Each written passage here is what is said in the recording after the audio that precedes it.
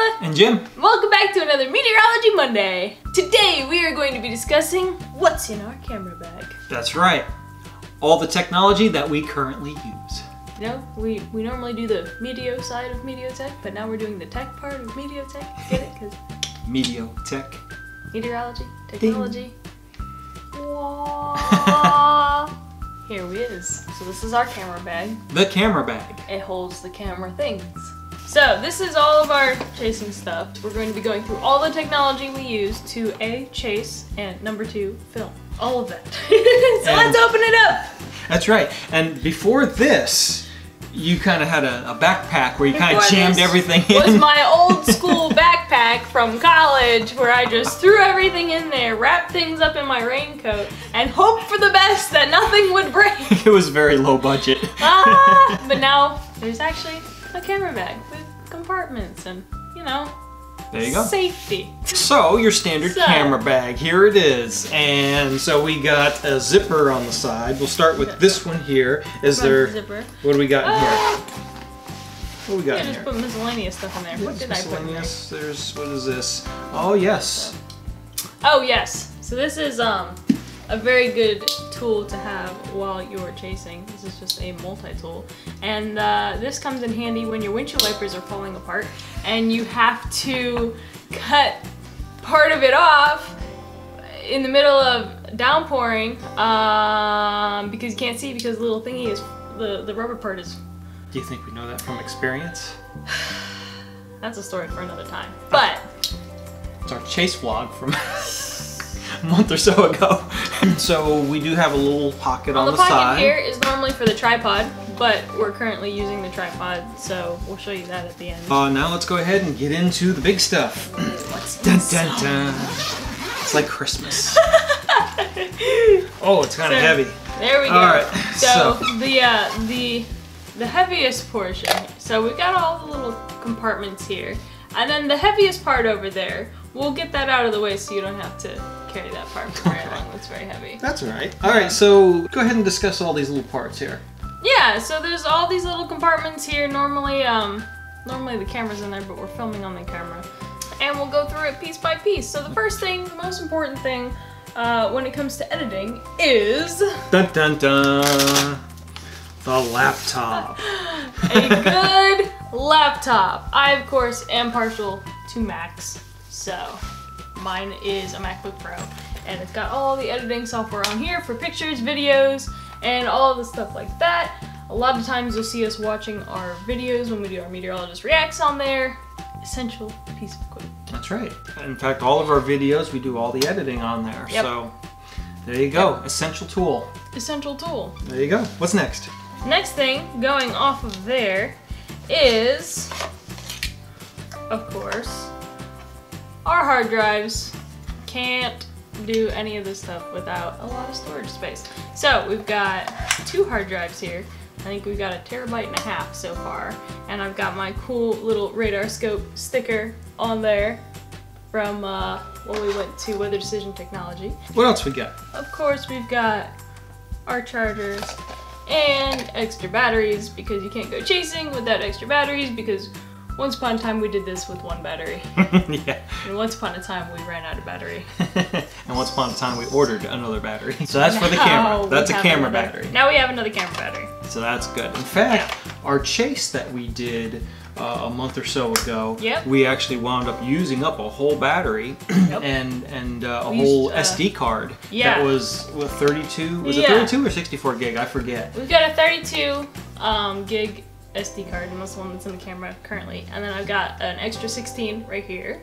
And yeah, we went through both of those. So a battery and an SD card, so yep. I think we went through a battery and a half and both SD cards, so yeah, extra SD cards, extra batteries. You can never have too many of those. They're like water for chasers and filmers. That's right. Definitely make sure you have those. But what should we do next? Let's see, that's just, what is this here? Yeah, this is a new toy that I got that I've only used a few times. So this is my ND filter. And what is ND filter? What does that mean? This is a neutral density filter. So it's just a little attachment that goes on the camera lens there.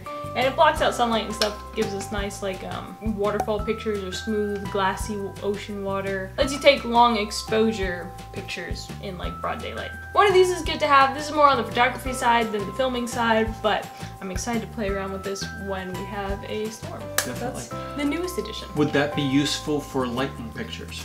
This could definitely be useful for lightning pictures, I'm sure. You gotta play around with all the different things because this will let you set timers for longer when you're taking pictures. Speaking of SD cards, we might have to swap them out soon because this one's running out. Oh no! Next thing! Flash drive, which is necessary for all of the flash drive needs. Transferring files back and forth from one device to another, one computer to another. Basic Yep. flash drive. Yep. Thanks. Exactly. We're coming to the last few this guy things. right here. This is our, what even is this one? This one is our 55 to 200 millimeter lens. So this is what we use when we zoom in on like real specific storms off in the distance, or get those like detailed cloud pictures. This one we don't really use for filming because we use the wider angle one so that you can see both of us. Otherwise, if you put this on the camera, you just see like our nose. One side of one of our faces. So yeah, this is really good for... Now, you've used that for, out on Instagram, we have pictures of the moon. Yeah, this is also really good for astrophotography. I use this a couple times for faraway lightning and storms off in the distance when we were on top of like a parking garage at the airport. You can see very far away, so one of these is great to have for that. This is our tripod attachment for my phone or Dad's phone, but usually mine when we're taking our time lapses. So phone sits there and attaches to our tripod, and the other attachment clip is currently on our camera, which is filming right now. But yeah, so this is what we set up. If you watched our last chasing vlog, you saw, you were setting this up, I believe, with the time lapse going on my phone. Well, I was taking pictures and vlogging on that, and then we kind of swapped off.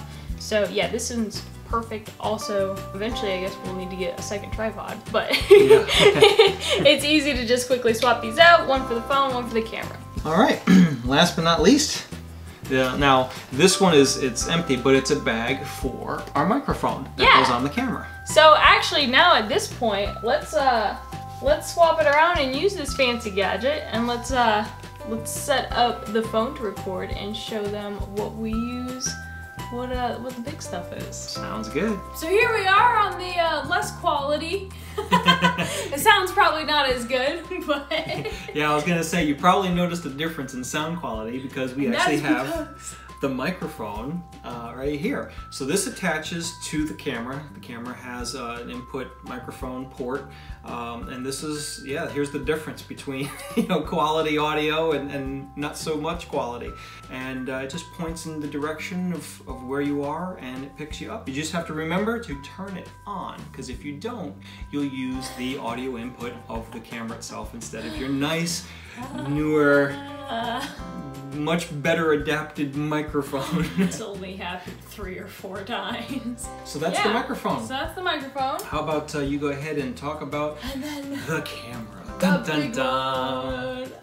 Ah. There it is. So I don't know if you've actually ever seen the camera in anything, because this is what we shoot everything on. This is a Nikon D5600. It is a step above the cheapest option and a step below really expensive. So it's a good in-between camera to start you off if you want good quality pictures, but you don't want to pay an arm and a leg for it. So yeah, this is, on top of that, it's got our 18 to 55 millimeter lens on it. This is what we shoot on. This is what we film everything on. This is 90% of our pictures is taken with this lens also, unless we're doing like what we were talking about, any sky, night sky, moon pictures like that. While we're recording, we have our little screen flipped out there, and it's got all of our settings and everything, and our tripod attachment. So while we're filming, if you want to put that together real quick. So here it is. We're going to put the flash bulb on now. So it just just slides right in like this, and you just lock it down. And then the port for the camera is over here on this side, and fortunately for this, there's only one port that looks like what that cable would plug into, so you don't have to confuse it like on a computer where it's like, is this mic in or is this speakers out? You know, and you always get it backwards. You know? No confusion. No confusion on this. So here we go. This is our full setup with microphone and camera. This is it. And last but not least, we have the full setup with the camera on the tripod. This tripod is the Amazon Basics. It's like 23 bucks on Amazon. Perfect, lightweight, awesome for traveling or hiking, and it's also pretty good for storms. If there's wind, we put weights on the little hook on the bottom and it holds it down pretty well. We've also got our ring light, also from Amazon, which is perfect for lighting our videos so that you can actually see us, unlike our first few videos. That's right, and they're all very quick setup too. It doesn't take long at all, so when you're chasing and you have to throw the tripod up with the camera on it, we're literally done in seconds. Yeah, it's a really easy setup, especially with the quick release plate that you saw on the bottom of the camera and on the phone mount. It's real simple, real easy.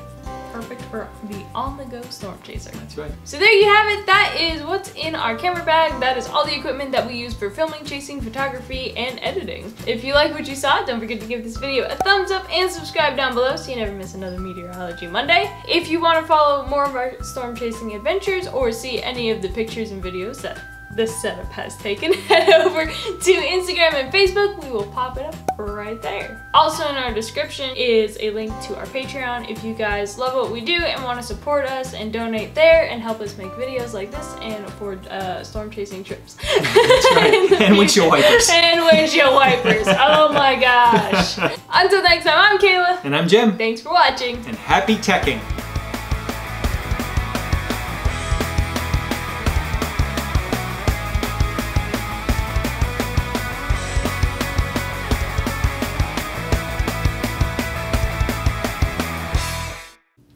Wave to the camera.